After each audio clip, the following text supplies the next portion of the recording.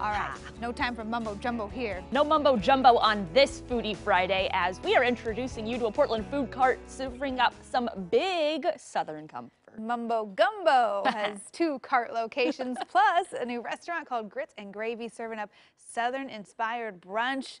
Give me all of it, please. Sounds, yeah. So good. Joining us live to tell us how he's helping spice up the Portland food scene is owner Brandon Stevens. Good morning, Brandon. Thanks for joining us.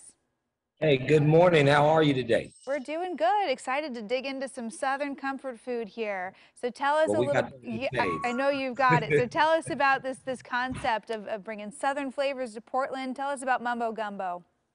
Well, Mumbo Gumbo started off kind of as just a hobby. My dad had started running it at his restaurant outside of a gumbo, and it's one of my favorite dishes. And I just think it was underserved.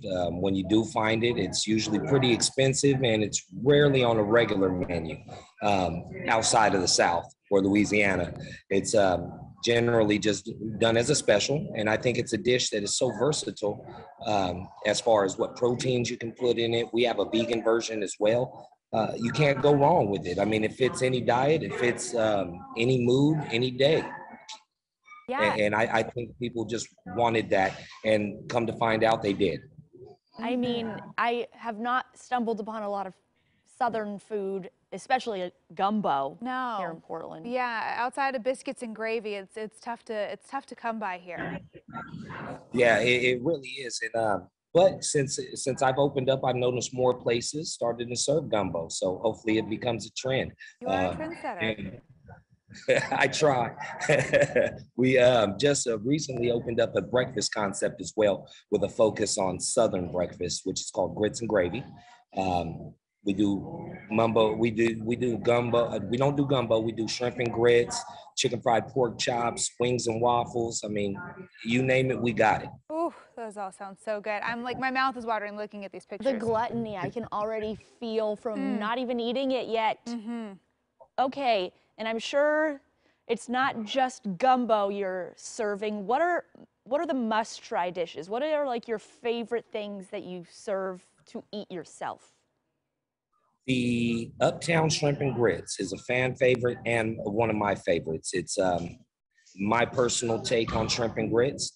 It's not very traditional, lean heavily on the French influence with a heavy cream white wine reduction, andouille sausage and shrimp topped with Gruyere cheese. You can't go wrong with that. I mean, we get rave reviews on that dish. And also another one is my way of paying tribute or homage to Nipsey Hussle. I have a sandwich called the Nipsey, and it's spectacular. It's a cold poached shrimp tossed in Cajun remoulade on a grilled garlic butter brioche roll, topped with pickled red cabbage. It is. It's a lot of people are like, "Hey, that's not Southern." Hey, it's not technically traditional Southern, but it's my take on it, and it's a great sandwich, and people love it. It sounds fantastic. I mean, and that's one of the things with Portland, you know, it's just, we're a city known for really embracing fusion and bringing all kinds of different flavors in. So like, yeah, go wild. Now, are you from Louisiana?